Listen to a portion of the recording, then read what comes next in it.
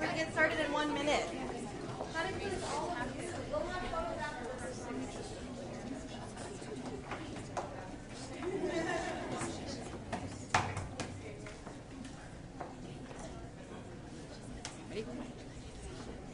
Hello, everyone. Thank you so much for being here today. My name is Andrea Peluso. I'm the Executive Director of Family Forward Oregon. Thank you. We have a lot to celebrate today. I'm so glad you're here. I want to thank every single one of our Time to Care Oregon Coalition partners for all of your work. And also all of the members of Fair Shot for All. And every single one of you that put in time, shared your experiences, and made such a huge difference in finally getting us to this bill signing today. We are so proud that today Oregon is signing into law the most inclusive and accessible law in the country.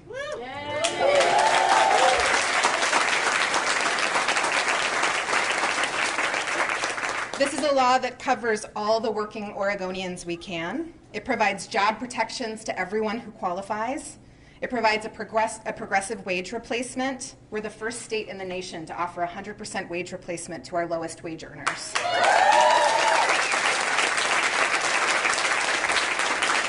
This bill expands the definition of family to honor all types of family relationships.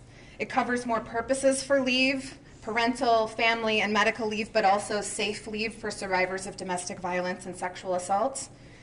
It has one of the lowest eligibility thresholds in the country. It allows for non-consecutive leave, which is critical for those of us providing care to our aging family members and those who need ongoing long-term care. It provides benefits that are portable between jobs, and it's one that pools the contributions of both employers and employees because we all benefit. And it does so much more. It will take a few years to get this program off the ground, but when we do, we will finally be demonstrating with our investments how important the work of caregiving is to our families and to our state. It will be showing that us supporting the people who are still mostly women who take care of our children, our elders, our families, and our communities, chipping away at the wage and other economic disparities that so many face because of their caregiving responsibilities. We will finally allow for all of those who give birth to recover and bond with a baby, ensuring that 25% of us are no longer going back to work within 2 weeks of a child being born. We'll make sure that more of us can prioritize our health and healing. We'll make sure that men can be supported in taking leave, parental leave, but also other forms of family leave. Allowing them to connect with and care for a family too, and also reducing the workplace stigma and discrimination that too many working women face because of their caregiving responsibilities. And we will support families across the state in helping our elders to age with dignity and with the support of those they love around them. This bill has always been about our families, about how each of us deserves to be able to be there for our family when they need us the most, about how much better off we'll be as a state when we make space for caring to happen. Thank you so much to each of you for everything that you did to make history today and for making a better future possible for every one of us. I'd like to welcome Maggie Viveros and then Amy Donahue to the podium to share their remarks.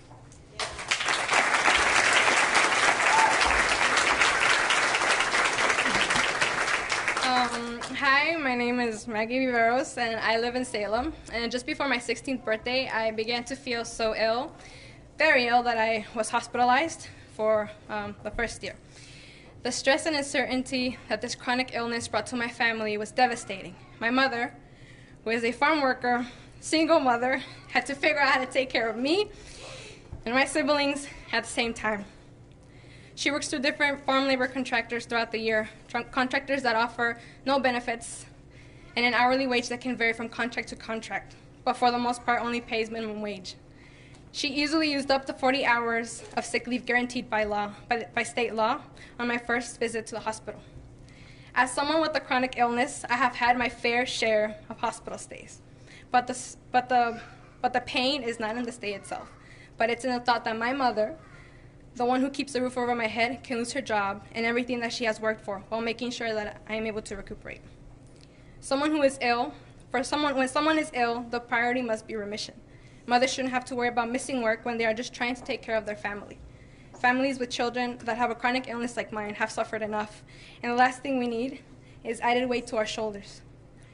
When Oregon passed the best paid family medical leave bill in the country, my eyes welled up with tears because I remember those families who read their testimonies at a hearing with me one night because our struggles were heard and a helping hand was extended.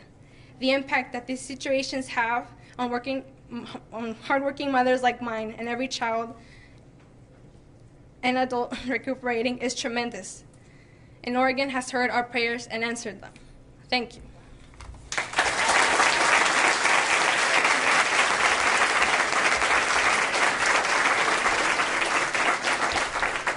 Good morning and welcome. What an awesome day this is. My name is Amy Donahue and I'm a principal here at Bora Architects. We are very happy to host all of you on this momentous day as we sign this bill. My partners and I 4 years ago decided to implement a paid family leave policy for our 65 employees. 6 weeks of paid leave at 60% of salary. And since that time, more than a dozen people have taken time to care for their newborns. In fact, this year we have 6 Bora babies that have been born, all boys, so look out. But other people have also taken time to care for themselves after surgery, to grieve for a loved one. And I think the most important part of that story is that each and every one of them has come back to work, which obviously has had a significant impact on their financial health, but also on the financial health and creative success of our firm, as we've been able to retain the experience of our many talented people, our family, really. So as we adopted our policy, we were very pleased to see other architecture and engineering firms follow suit. And as those numbers grew, our resolve to make this a statewide policy grew with them. I was willing to talk about paid family leave to anyone who wanted to listen and to many who did not want to listen. We made phone calls, we hosted parties, we wrote letters, testified in front of Senate and House committees. And it was while I was testifying in front of one of those committees that I said, all Oregonians deserve access to paid family leave, not just the architects. And I'm very happy today to see, as Governor Brown signs this into legislation, we will have it. And it will be the most inclusive in the nation. So I want to thank all of you. I want to thank the legislators who voted yes to this policy. I want to thank...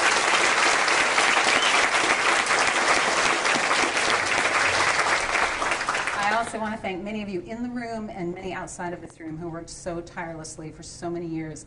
This has been a dream for a very long time. I am so pleased to be an Oregonian today and very happy to join the 8 other states and the District of Columbia in offering paid family leave. So thank you very much for coming, and let's celebrate.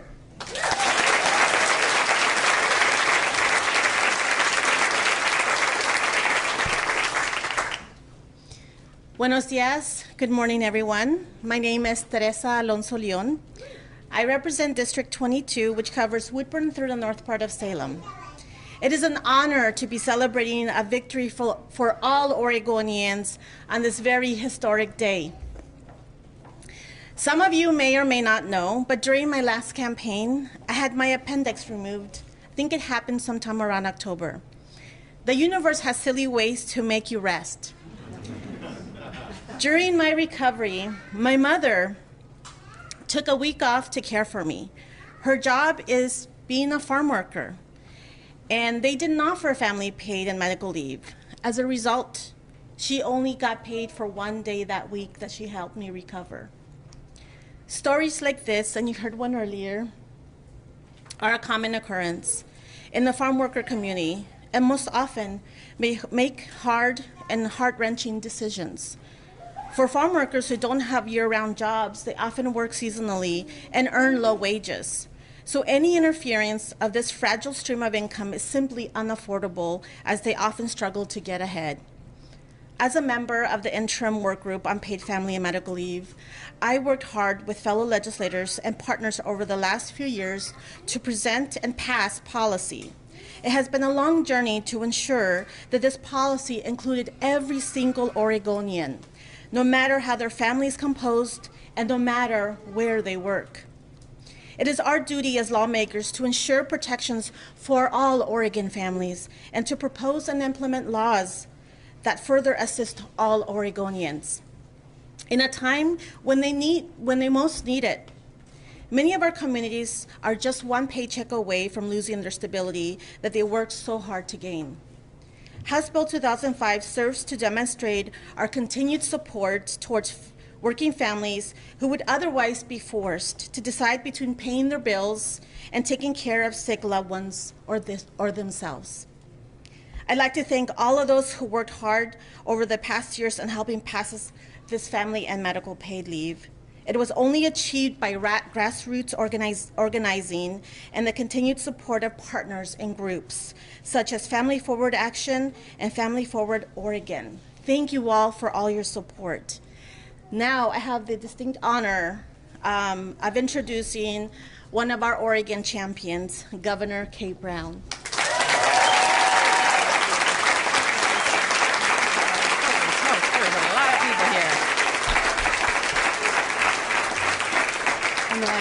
Holy smokes, there's a lot of people here, and that's a really good thing. I'm very, very proud to be making Oregon history today.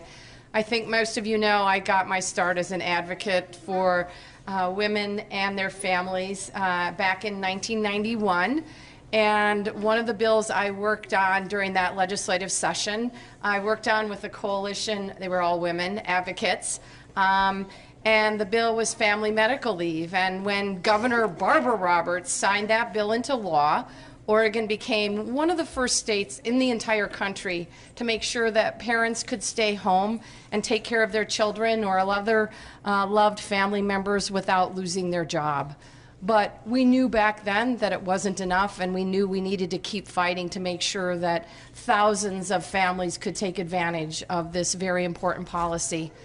I happened to also be the Senate Majority Leader when we had a vote on this very issue in 2007, and I saw Diane Rosenbaum. I know she was a champion then, and I know she's a champion now.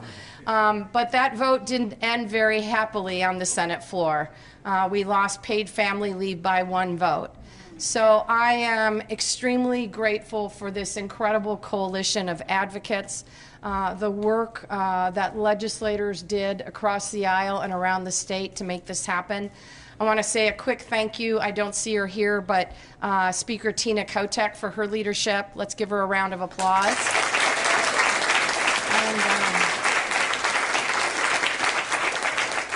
And Sandy McDonough from Oregon Business and Industry. Is she here? Let's give her a round of applause. You all did it. We all did it working together. And we did it for the mother whose 7-year-old son had to have emergency brain surgery. She was fired from her job when she called to tell them she couldn't come into work that day. We did it for countless Oregonians who are caring for older family members, oftentimes balancing caring for young children and working jobs outside the home. We did it for people like a member of my staff who took a significant financial hit to provide child care for his newborn daughter. He is a state employee, and his husband is a librarian at a private college that will remain nameless, that has a $500 million endowment. This famously liberal college offers paid leave for parenting for faculty, but not for members of its staff. That is, its administrative assistants, custodial staff, and that's right, its librarians. This college decided that its lowest paid employees were best suited to bear the financial burden of caring for newborn children. Well, I think this bill has changed that, and I think that's a really good thing. In short, this law is going to allow families, however they are composed, to care for each other in times of need. But the harsh reality is we are certainly behind the 8 ball on this as a nation. The fact remains that Germany passed paid maternity leave not in 2003, not in 1983, but in 1883. The U.S. is one of only 2 countries in the world that does not provide paid maternity leave to working mothers. 3 out of 4 dads take less than 1 week of leave after the birth of a new child. In fact, nearly 60% of low-income fathers take 0 weeks of paid leave. families, all of our families, regardless of how they're composed, deserve time to love and care for each other. So I'm extremely proud that Oregon can be a leader amongst all of the states. And in fact, the Huffington Post called it the, quote, best family leave law in the entire United States. So,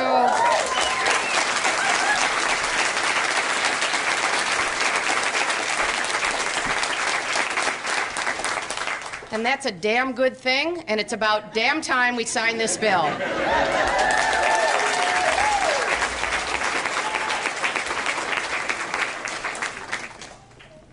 Well, hello there.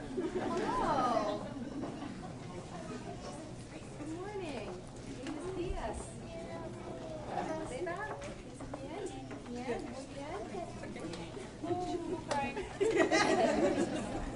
All right, I think we're going to need a few more pens. I could be wrong. I'm not sure we're going to be able to fit every pen in here, but we'll see what we can do. Thanks, Amy. Oh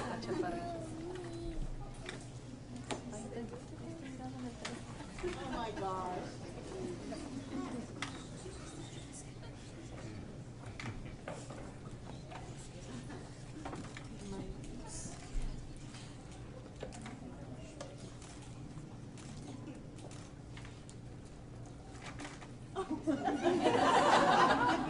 I'm not sure I can spread it that thin, but I'll do what I can.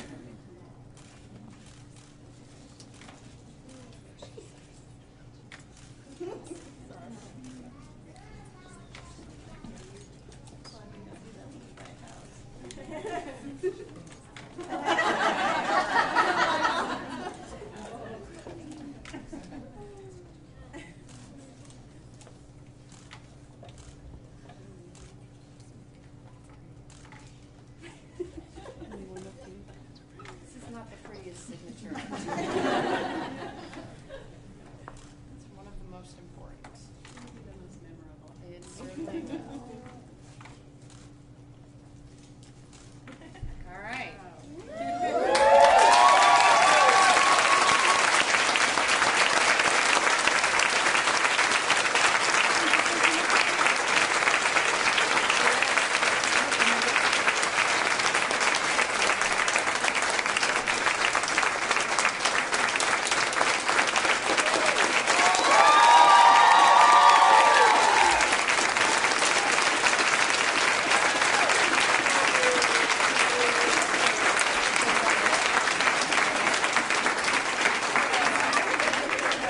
Thanks for coming. Okay. All right. So first, if we could start with